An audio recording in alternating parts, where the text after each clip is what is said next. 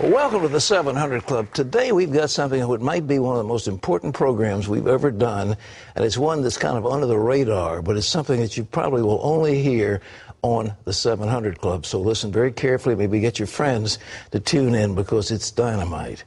Well, Islamists made a strong showing in Tunisia's election, and Libya's new leader is talking about Islamic law. That's why some say Islam, not democracy, is dominating the so-called Arab Spring. And it's fueling talk about the possible restoration of what's known as the Islamic Caliphate. Chris Mitchell has more.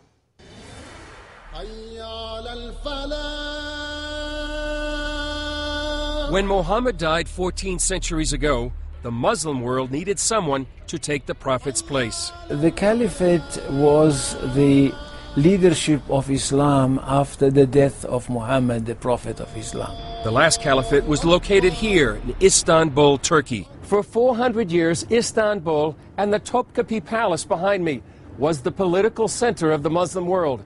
From here, the Turkish sultans ruled the Ottoman Empire as caliphs from 1517 until the empire fell after World War I. But in 1924, the Turkish leader Ataturk abolished the caliphate. Since then, many Muslims dreamed of its return. The major aim of the Caliphate is to rule the world, and this can be done under the leadership of one caliph who he himself only can declare a holy war, a jihad. Some believe a restored caliphate will precede the Islamic Messiah. While they may disagree on tactics, many modern Islamic groups share the goal of restoring the caliphate. They include the Taliban, Al-Qaeda, Hamas, Hezbollah Tahrir, and the granddaddy of them all, the Muslim Brotherhood. The Muslim Brotherhood was set up in 1928, 4 years after the disbanding of the Muslim Caliphate by Ataturk, and their specific mission was to reestablish the Caliphate just 4 years later. And they've been pursuing that mission ever since. Their goal remains to set up one world Islamic government. The Brotherhood now has a foothold in Egypt, where after the fall of the Mubarak government, it became the country's most organized political party. What the Muslim Brotherhood would like to see is a strong, powerful Islamic world government armed with nuclear weapons, whether those are provided by Pakistan or Iran doesn't matter. And they would be gradually eliminating Christian and Jewish influence, Christian and Jewish governments. Another potential power player who wants to restore the caliphate is Turkish Prime Minister Erdogan. I think Erdogan clearly sees himself as the founder of the new caliphate, the world Islamic government, with Turkey at its center. I think this is what's behind him offering to send the Turkish Navy, for example, to protect a, quote, peace flotilla that would come to Gaza.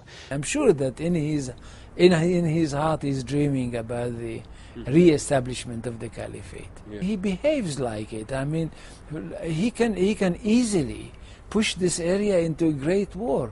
The threat of war and rise of Islam lead many to say the so-called Arab Spring is a misnomer. I wouldn't call it an Arab Spring. It's far from being an Arab Spring. It's the same kind of winter. Chris Mitchell, CBN News, Istanbul, Turkey. It's dynamite, and ladies and gentlemen, mark that as you read the news and you see the Obama administration saying there's nothing wrong with the Muslim Brotherhood, Hillary Clinton saying that the Muslim Brotherhood is a moderate group. Nonsense. It has one goal, and that's to reestablish the caliphate, to reestablish Muslim domination around the world.